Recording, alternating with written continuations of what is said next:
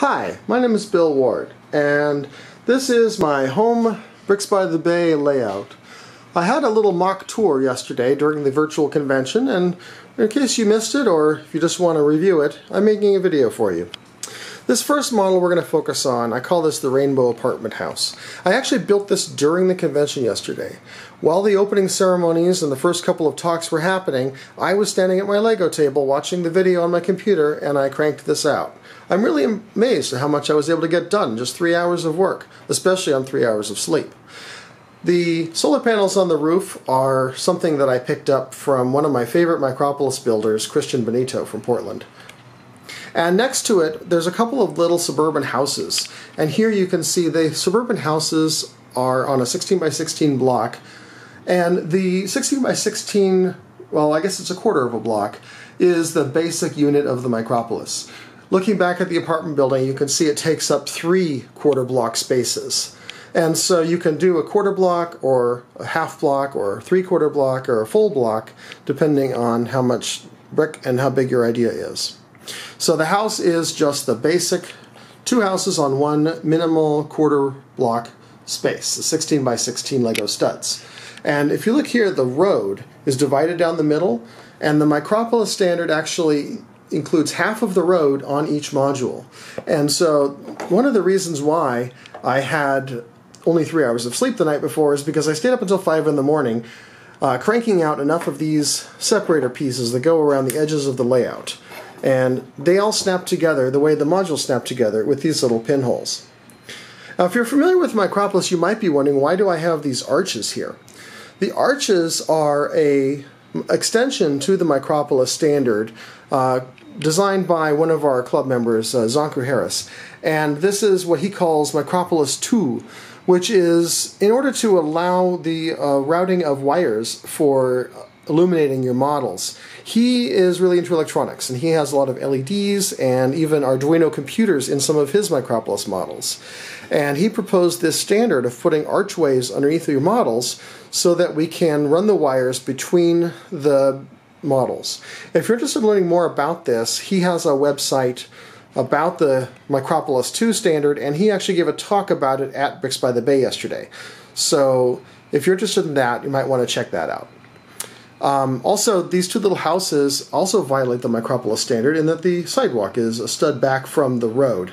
I did this as another idea that I got from Christian Benito, actually, where he did some houses with this kind of an approach, and it makes a more suburban feel. But you notice that at the edge of the module, the sidewalk does come back up to the road so that it can interface with the next door neighbor. So it still plays well with its friends. Next, we have the Micropolis Hospital.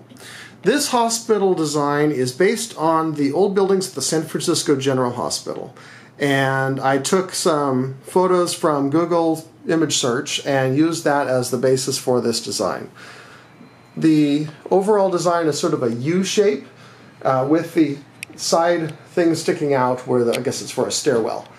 The actual hospital today has been extended and rebuilt, so this is more like what it looked like when it was first built around 100 years ago.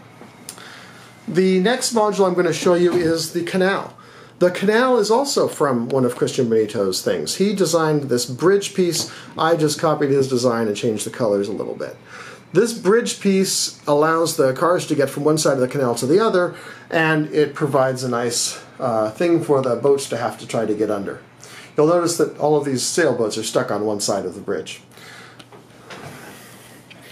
The trees with the orange and yellow leaves are meant to look like ginkgo trees in fall, and that was also a rip-off of Christian Benito's design. You can see his stuff on Instagram at brick_root. The next module I want to show you is my first 4 ever Micropolis modules. I call it Play, Live, Work, and Shop. So the first is the playground, which has a slide, a merry-go-round, and a few other things. And then next to it we have the housing block, which has 1, 2, 3, 4 row houses stuck together, or brownstones, or whatever you want to call them. And then next to that, on the other side, we have the shop, which is a retail establishment of some kind. Maybe a car dealership, maybe a furniture store, not really sure. The sign's blank. And next to that we have an office building. Now these 4 models were my first ever Micropolis buildings. I built them because I went to Brickworld in 2008 and needed something that would fit in my luggage to bring with me. And these are pretty sturdy and they fit in my luggage. So that's why I built Micropolis. Now if you're wondering, Micropolis is a collaborative display system where basically whenever we have a club meeting or Lego convention and 2 or more Micropolis builders like myself show up, we put all our models together and make a city just for the day. And sometimes it's as big as this table, sometimes it may go on for 20 feet. If you look at any of the Lego conventions from the US or around the world, you'll often see a large Micropolis layout. And that's because with these quarter block designs, it's really easy to fit them together, make the streets match up, and form a nice little city. Now the last model here on the layout actually it's not the last model, I want to get across the street too. But I'll cover this first. This is my elevated train station. Now this is based on the Bay Area Rapid Transit, or BART stations. I live in El Cerrito, California, and my local station is the El Cerrito del Norte station. And it is based on the design of that station, although I take a few liberties with it as well.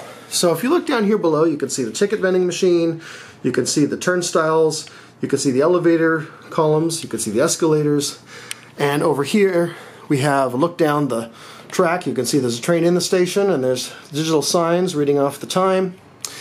On the surface we've got some handicap parking with the blue marker there. We've got some taxi cabs waiting to pick up some passengers. We've got some commuter parking. And over on the other side of the station we've got more handicap parking and we've got a bus depot. So here come the buses to pick up or drop off people. And more parking, of course. The cars you can see here are mostly a jumper plate and a 1x1 tile. And at this scale, that's about all you can do for a car, although there's a few variations that you can see in this parking lot. In the Micropolis world, 10 feet long or 3 meters is about equivalent to 2 studs. So you can fit a car, but that's about it. Although the scale is a bit loose. Next to it we have a gas station, Lego's famous Octane brand, of course. And we have gas pumps and a couple cars getting gas. And next to it you have got a taco truck. And then over here we've got the Lego Mini Modular set. It's not quite the right scale for Micropolis, but it looks nice in there if you don't look too hard at the scale. And I built an adapter to make it fit in 3 Micropolis quarter blocks. So that right there is my Micropolis layout. Thank you very much. And in another video we'll cover some of the other things I showed.